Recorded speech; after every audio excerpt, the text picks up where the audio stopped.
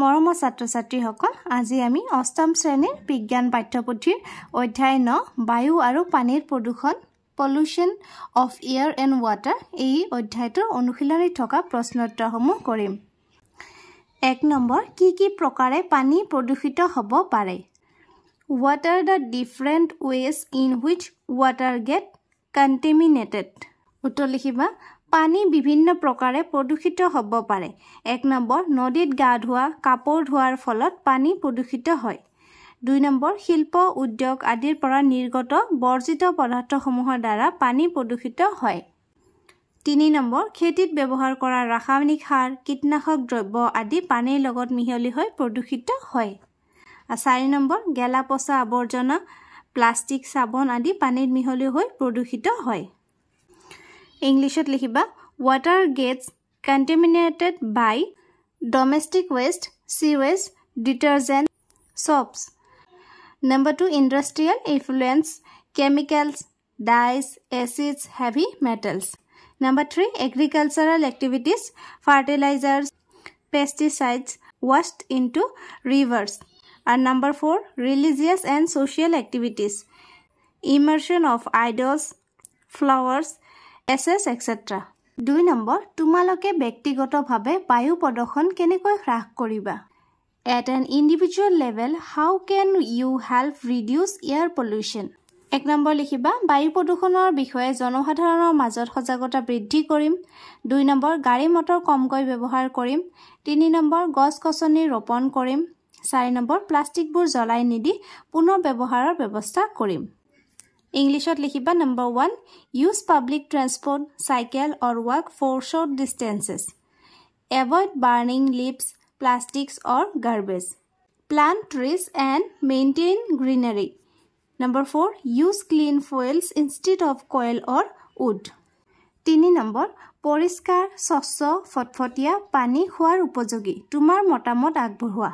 Clear, transparent water is always fit for drinking. Comment.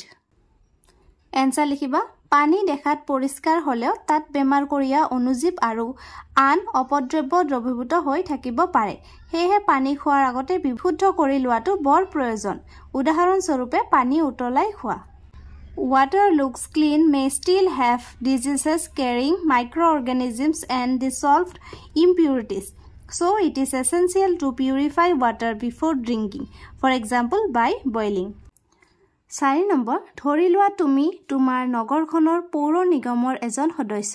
তোমাৰ নগৰখনৰ সকলোবোৰ বাসিন্দাৰ ঘৰলৈ বিশুদ্ধ পানীৰ যোগান ধৰিবলৈ কি ব্যৱস্থা ল'বা তাৰ এখন তালিকা প্ৰস্তুত কৰা। You are a member of the municipal body of your town. Make a list of measures that would help your town to ensure the supply of clean water to all its residents. Answer লিখা পৌৰ নিগমৰ সদস্য হিচাপে number 1 পানী যোগান ধৰা পাইপসমূহ যাতে নলা নৰ্দমাৰ সংস্পৰ্শলৈ নাহে তাৰ বাবে লক্ষ্য ৰাখিম। 2 নম্বৰ সময়মতে পানীৰ টেংকি পৰিষ্কাৰৰ ব্যৱস্থা কৰিম। 3 নম্বৰ বিশুদ্ধ পানী খোৱাৰ সজাগতা সৃষ্টি কৰিম। 4 নম্বৰ পানীৰ পাইপ ফুটা হলে মেৰামতি কৰাৰ ব্যৱস্থা কৰিম। Number 1 regular cleaning and maintenance of water tanks and pipelines. Number 2 proper sewage treatment before discharging into rivers. Number 3 chlorination and purification of drinking water. Number 4 spreading awareness about saving and not polluting water. 5 number বিশুদ্ধ বায়ু আৰু প্ৰদূষিত বায়ুৰ মাজৰ পাৰ্থক্যসমূহ ব্যাখ্যা কৰা। Explain the differences between pure air and polluted air. 1 number লিখিবা বিশুদ্ধ বায়ুত নাইট্ৰজেন 78%, অক্সিজেন 21% আৰু বাকি 1% অন্যান্য গেছ থাকে। আনহাতে প্ৰদূষিত বায়ুত ওপৰৰ বায়ুৰ অনুপাতৰ তাৰতম্য থাকে, এই অনুপাতে নাথাকে। নম্বৰ 2 বিশুদ্ধ বায়ুত ধূলিকণা আৰু ধোঁৱা নাথাকে, আনহাতে প্ৰদূষিত বায়ুত ধূলিকণা আৰু ধোঁৱা থাকে।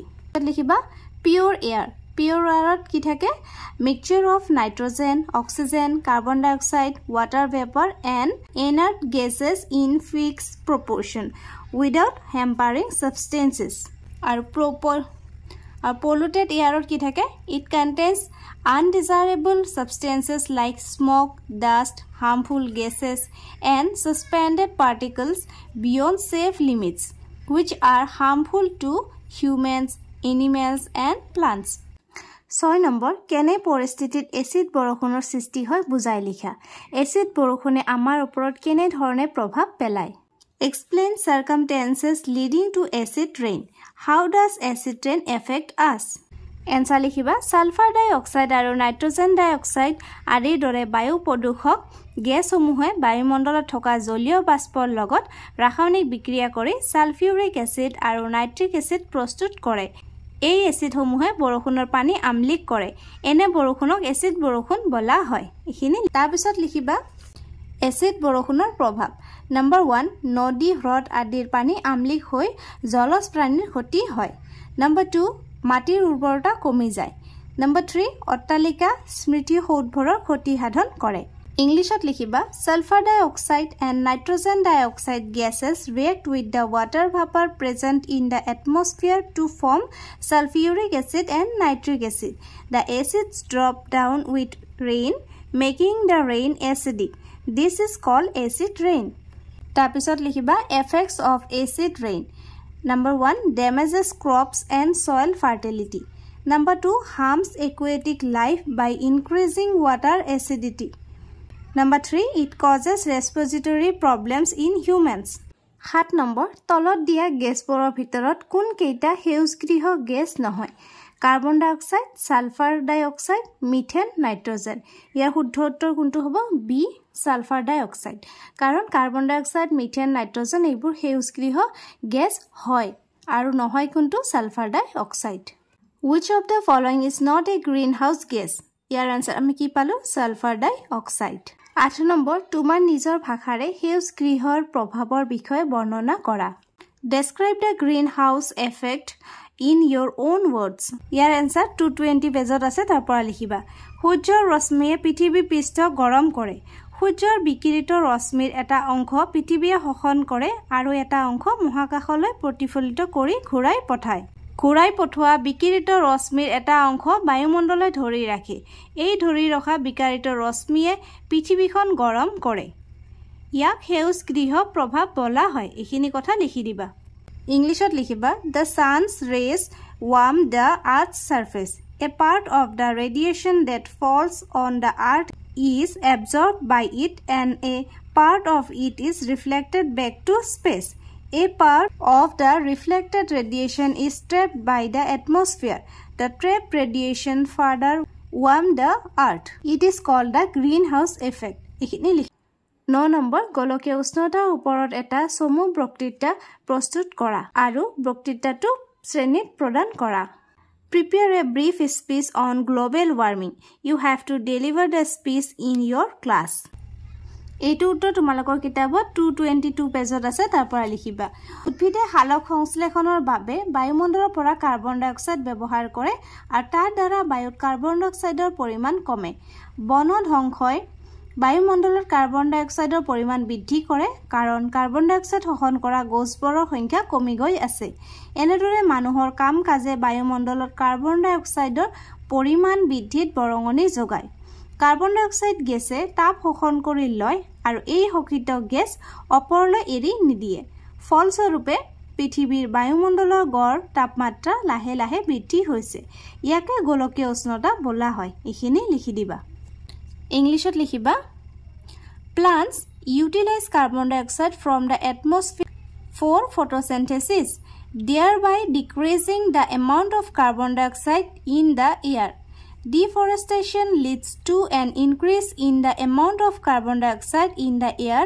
because the number of trees which consume carbon dioxide is reduced human activities thus contribute to the accumulation of carbon dioxide in the atmosphere.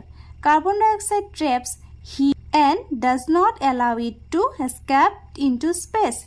As a result, the average temperature of the Earth's atmosphere is gradually increasing. This is called global warming. এখিনি লিখি দিবা 10 number তাজমহলৰ সৌন্দৰ্যৰ প্ৰতি অহা ভাবুকিৰ বিষয়ে বৰ্ণনা কৰা Describe the threats to the beauty of the Taj Mahal. Answer লিখিবা 218 পেজত আছে। যোৱা দুটা দশকত ভাৰতবৰ্ষৰ আটাইতকৈ বিখ্যাত পৰ্যটকৰ আকৰ্ষণৰ থল আগ্ৰাত অৱস্থিত তাজমহলৰ এক চিন্তনীয় বিষয় হৈ পৰিছে। বিশেষজ্ঞসকলে সতৰ্কবাণী শুনাইছে যে বায়ু প্ৰদূষকবোৰে তাজমহলৰ বগা মাৰ্বল মলিন কৰি পেলাইছে। এইখিনি লিখিবা তাৰপিছত তলত আহা। লিখিবা আগ্ৰাৰ ওচৰে পাজৰে থকা উদ্যোগসমূহ সালফাৰ ডাই অক্সাইড আৰু নাইট্ৰজেন ডাই অক্সাইড আদিৰ দৰে বায়ু প্ৰদূষক বায়ুমণ্ডলৰ বৃদ্ধি কৰাত অৰিহণা যোগাই আহিছে। এই গেছসমূহে বায়ুমণ্ডলত থকা জলীয় বাষ্পৰ লগত ৰাসায়নিক বিক্ৰিয়া কৰি সালফিউৰিক এচিড আৰু নাইট্ৰিক এচিড প্ৰস্তুত কৰে।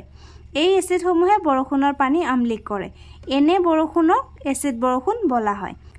এচিড বৰষুণে স্মৃতি সৌধৰ মাৰ্বলৰ ক্ষতি সাধন কৰে। এইখিনি লিখি দিবা। ইংলিছত লিখা over the past 2 decades India's most famous tourist attraction Taj Mahal located in Agra has become a matter of concern. Experts have warned that pollutants in air are discoloring its white marble. তাৰপিছত লিখিবা the industry located in and around Agra producing pollutants like sulfur dioxide and nitrogen dioxide. These gases react with the water vapor present in the atmosphere to form sulfuric acid and nitric acid.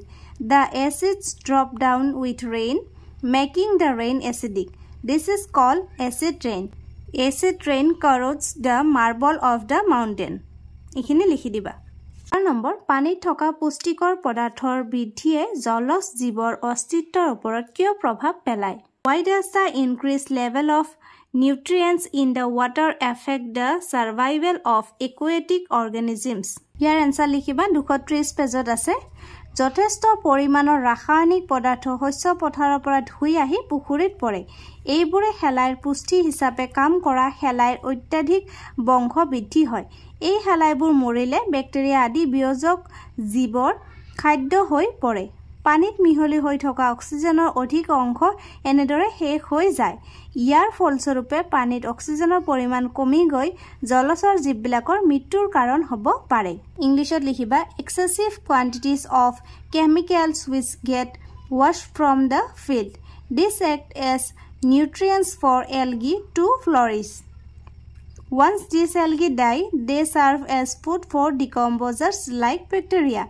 A lot of oxygen in the water body gets used up. This results in a decrease in the oxygen level which may kill aquatic organisms. এইখিনি লিখি দিবা। আজিৰ ভিডিঅ'টি ইয়াতে সামৰিছো। বায়ু আৰু পানীৰ প্ৰদূষণ এই পাঠটোৰ অনুশীলনীত থকা আটাইবোৰ প্ৰশ্ন উত্তৰে কৰিলো। আশা কৰিছো তোমালোকে বুজি পাইছা আৰু লিখি ল'ব পাৰিছা। ধন্যবাদ।